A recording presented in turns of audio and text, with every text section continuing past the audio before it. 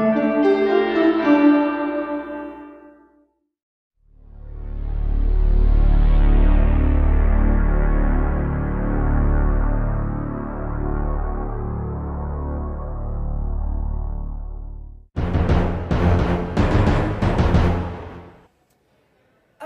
you're asking about the social hierarchy of the Aztecs. Well, they followed strict social hierarchy. The nobles were often referred to as pimplant, and the commoners were known as machutelas. The lords sometimes were referred to as technahuti.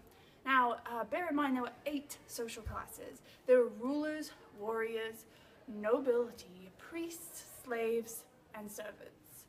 Also, there was the middle class, but they were very powerful leaders that contributed to the culture.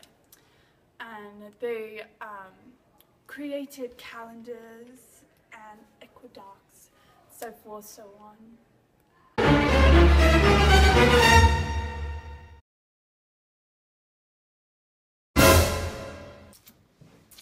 It was good.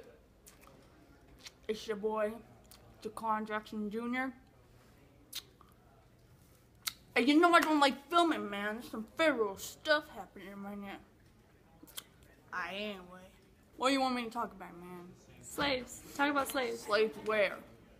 Aztecs. Aztec slaves. I got you. Throwback. Alright, so, hey, listen, check it. Some slaves punished criminals and prisoners of war, sold themselves and their children. Man, they cut me to the core.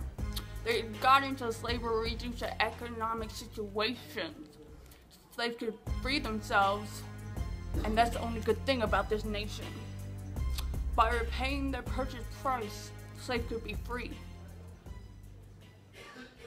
Slaves could marry and own property, and their children were born free.